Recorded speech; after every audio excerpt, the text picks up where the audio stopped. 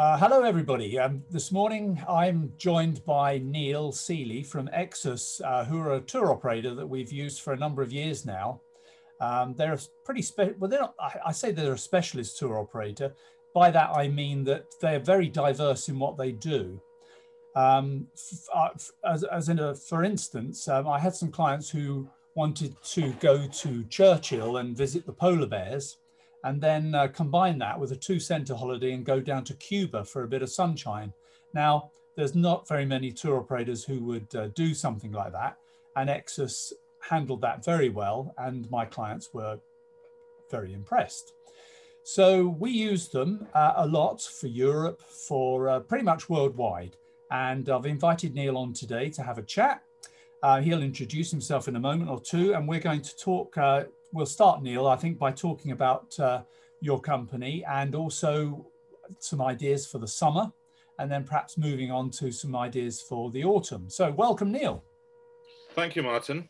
So yes, as Martin said, that was a great introduction. We are a specialist tour operator, but we do cover over 90 countries across all 7 continents. So we have a very wide product offering, and we tend to spend a lot of our time looking for perhaps the more unusual experiences. In fact, our brochure is called Escape the Obvious. And while we can do all the standard stuff, we always have a few little special surprises up our sleeve that we can throw in. And very much of this is thanks to our team of experts who have traveled throughout the countries that we sell. In some cases are from those countries, and they've got an absolute wealth of first-hand knowledge of the destinations that we operate to. So yeah, I would say, actually, Neil, to interrupt you, you've got quite a young team, haven't you? And I've been to your offices a couple of times, and they are very well travelled, which I think is important, isn't it, when you're selling different destinations? Well, absolutely. If you're really going to help your travelers get under the skin of the country and actually experience the culture and the true destination, I guess, if you will, it's important to know it very well yourself. Yeah. Because we can then understand what the client wants, and we can tailor the right experience for them. Yeah. Okay, so Neil, the summer's coming. It's around the corner. I know we're in the middle of January. It's a very wet day out there, and it's hard to think that there will be a summer. Where do you think we'll be able to look at going? Let's say, I probably would say that people will be looking to go away in June with a bit of luck, and then you've got the summer holidays. So where should we go? Well, you're right, Martin, but we're seeing a lot more interest now in travel sort of from June onwards, which we also think is reasonable. And the weather here, yes, it's depressing at best at the moment. I look outside the window and it's pouring with rain, which certainly makes me want to get away. And I'm sure it makes lots of other people feel the same way. So yes, there's actually a lot of exciting stuff going on in Europe this year. Much of this down to the fact that not a lot could happen last year. So there are lots of new hotels opening in Europe. Again, because some of them have been delayed from 2020. Others have been scheduled for 2021 in any case. So to give you a few examples, some of the hotels we work very closely with, Domes Resorts are opening Domes of Corfu, which is a great luxury family hotel. That's opening in summer 2021. The Marbella Elix opening in 2021 in Preveza in Greece. That was delayed from 2020. And Ecos are opening the Ecos Andalusia, which was scheduled to open last year and has been delayed to open this year. And in our opinion, Ecos is one of the best luxury all-inclusive chains in Europe. So there's some really exciting stuff happening in travel in Europe this year. There's Oku Hotels also, which are opening 2 new hotels, one in Kos and one in Ibiza. So again, great laid-back luxury, probably more aimed at couples. And Six Senses are opening in Italy, Ibiza, and further afield even in Israel. So, you know, there's actually a lot going on behind the scenes. Yeah. And I think when travel opens up again, we'll have so much more to offer clients, and also some great offers out there at the moment. So there will be some really good prices as things start to bounce back. And I think with new hotels particularly, you would think that as far as being socially distant from others, and cleanliness and sort of procedures are probably going to be in place, aren't they? Oh, absolutely. In fact, we're working very closely with all our partners, so all the hotels and our suppliers on the ground in our destinations, to ensure that they are sticking to the highest standards of hygiene, the best protocol, because obviously it's vital that anyone traveling feels safe and indeed is safe. Mm. So, for example, limits on number of people who can use a type of car. So perhaps if it's a group of 3 now, they won't be picked up in a car. It will be a fairly big minibus so that there is more space between them and the driver and everything else. And there's hand sanitizers everywhere. Every vehicles, hotels, rooms are all being sanitized regularly. So yes, and as you say, new hotels ideal really because they haven't had years to accumulate bacteria, as it were. It's all spotlessly clean. Yes. So that covers the sort of southern Mediterranean, doesn't it? Portugal, Spain, Italy, Yep, France. Greece, yep. I was thinking that perhaps a lot of clients might look to Scandinavia this year for maybe even a short break. I think a lot of clients might actually want to do 4, 5 or 6 nights, to sort of test the waters, as it were. Do you have any thoughts on Scandinavia? Oh, absolutely, yes. In fact, what we are seeing is, as you rightly say, people are looking to, in fact, test the waters perhaps, and what they are planning is very much the sort of perhaps 1 or 2 center holidays rather than too much traveling around. So get to your destination and stay in maybe one place for a few days, move on somewhere else, but not sort of moving around every day and doing a very complicated multi-center holiday, which would then minimize the amount of contact you have with different people and different hotels and different cars. So yes, Scandinavia, and including Iceland, in fact, lends itself perfectly to social distancing. These are sparsely populated countries, and they have, in general, managed the pandemic very well. So, you have that reassurance that the government in the country is controlling things well. They're offering good facilities for testing and even for, if it came to it, self-isolation. So it does work well. We are seeing quite a lot of interest. Certainly in Iceland has always been a popular destination for us, but we're seeing renewed interest in Iceland and the Scandinavian countries at the moment. Iceland is a year-round destination, really, isn't it? Because you've got the northern lights absolutely during the winter, and then in the summer you've got beautiful scenery and beautiful, clear, sunny days. So it's amazing how it transforms from a white snow-covered landscape in winter. In about April, May, it's May probably, it suddenly transforms to these beautiful green meadows. Yes. But, an incredible destination for any time of the year. Yeah. I've been lucky enough to go there. Great hotels, great service, great food. And, when you're there, you don't come near anyone else because it's such a wide open country. Yes. Yeah. Okay. So moving on from Europe, probably if you're going to be looking long haul, I would suggest that clients are probably going to be thinking about probably from October onwards. And I think we're probably agreed that a lot of destinations are probably not going to open up until October, November time.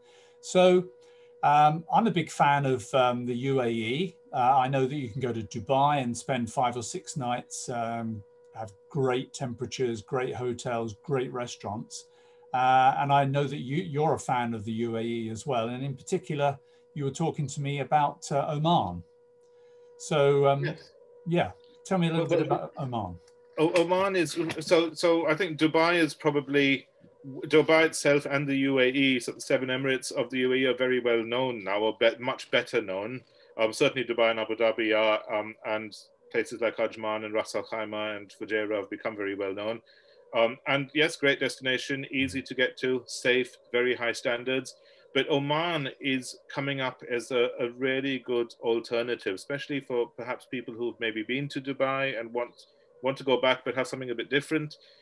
Oman is fantastic. We went there on a family holiday less than a year ago, actually. I was very lucky to actually go on holiday in 2020. And in February, we went to Oman and had the most amazing trip. We you know, it's a country about the same size.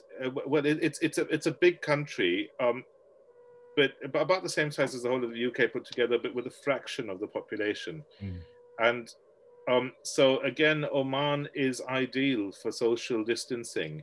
You know, you're naturally, once you've got through the airport and you're out of Muscat, you've just got wide open desert all around you. Again, very high standards of hotels, very good. The cleanliness is second to none. In fact, Muscat is one of the cleanest cities in the world, and they're very proud of that. You'd notice that driving around Muscat, the capital, it's just spotless. You don't see litter, you don't see any dirt. The buildings, everything is spotlessly clean. And so again, I think, you know, I would personally feel very safe there in every aspect. I'm talking about the COVID situation now. And there's so much to do, so much to see and do. So if you have been to Dubai and you want to delve a bit deeper into the Arabian culture, Oman's the perfect place for that. Friendly people, and there's so much to learn from Oman. It's amazing. Yeah. I think you're right. And also, because in the last few days we've heard from the UK government that you're going to have a PCR test when you're out in whatever country you're in before you're allowed to come back into the UK.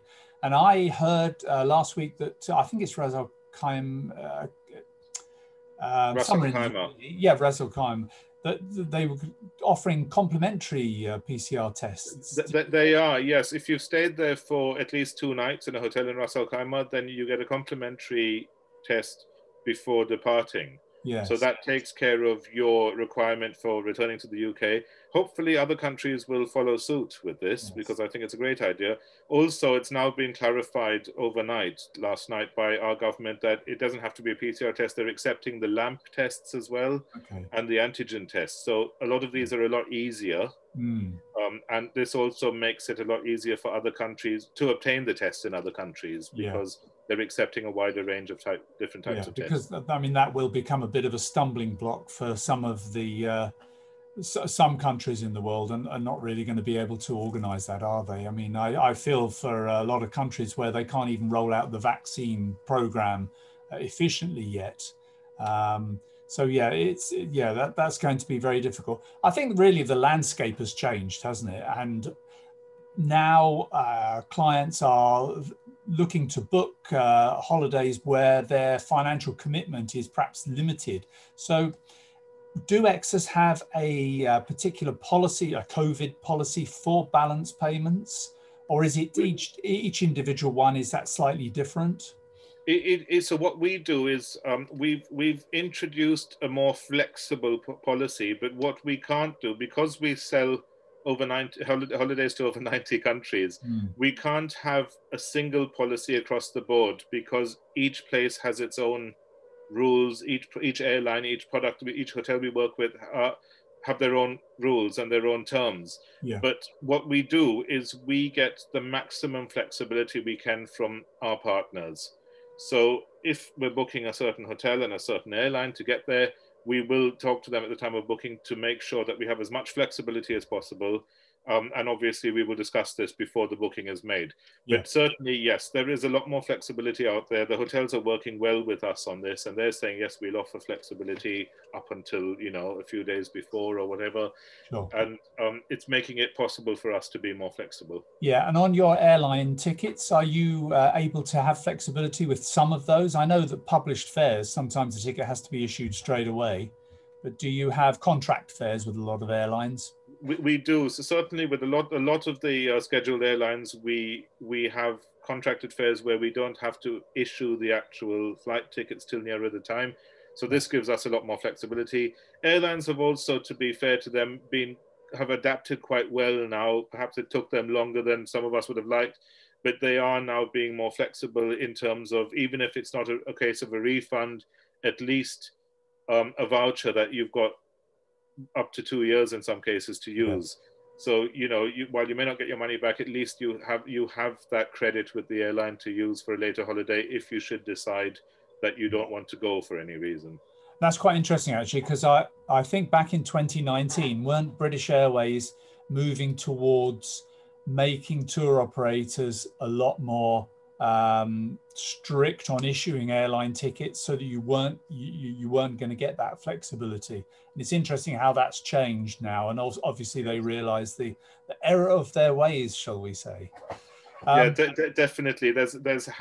Everyone has had to become more flexible now in order to in order to get the business, I guess.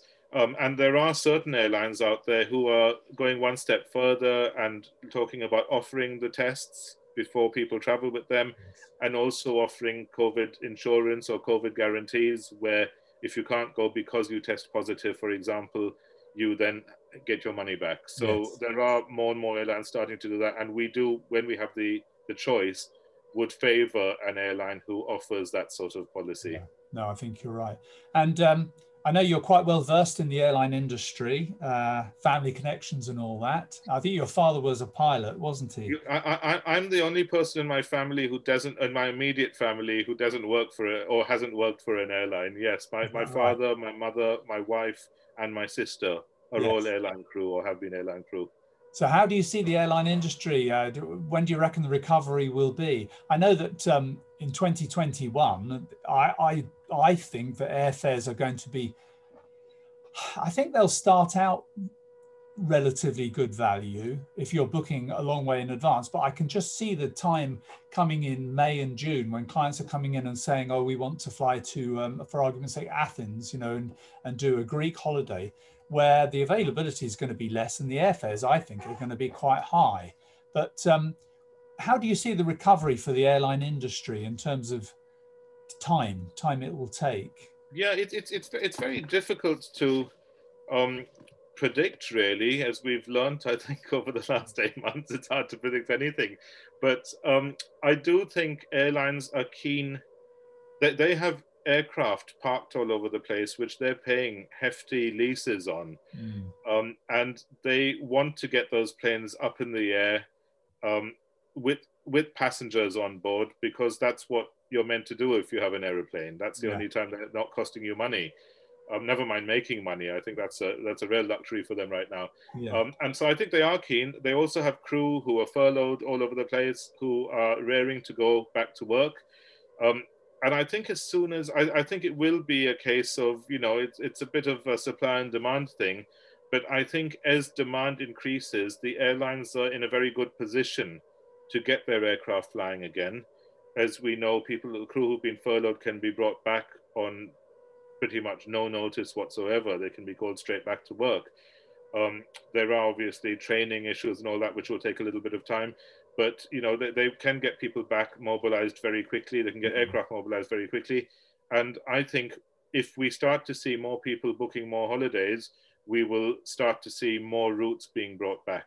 Yeah, it's a bit of a chicken and egg situation, isn't it? It is. At the moment, there are actually some pretty good fares out there. So, yes, they will fill up quickly, I think. I think once people start to book, and it is happening, we are seeing more and more inquiries coming in for the summer. I think those fares will naturally start to increase as seats get booked up. So I would say, if anyone is thinking of going, you know, be brave, plan your holiday, book it. You will have flexibility if COVID prevents you from going. Yes. But you probably will get the best deals by, as we always say, by booking early. And it's probably more so than ever this year. Do you have a general deposit scheme? Do you have a low deposit, or are you just taking a sort of a fixed sum? We take a standard deposit, but again, this can be flexible. We speak to our suppliers, and if people are looking for flexibility, we can always talk about it at the time of booking. Yeah, that's good. I think a lot of clients are actually looking for a fairly low deposit, aren't they? I don't think anybody wants to put a deposit of 20% down on a holiday. Oh no, yeah, that's a lot. Yeah. Well, Neil, I think we've covered quite a lot in our short time, so I want to thank you for that. I'd like to say to anybody who's viewing this, if we've piqued your interest at all in summer holidays and perhaps looking at long haul next autumn and winter, to get in contact with me. You know where I am. I'm down in Claygate at Green Star Travel. We've got an Instagram account and we're on Facebook as well. And my email address, as always, is Martyn, spelled with a Y, at greenstartravel.co.uk. And if you send me through your inquiries, I can hopefully help you secure something for the summer. But thanks, Neil. Really appreciate Thank you, that. Martyn. And we'll talk soon, I'm sure.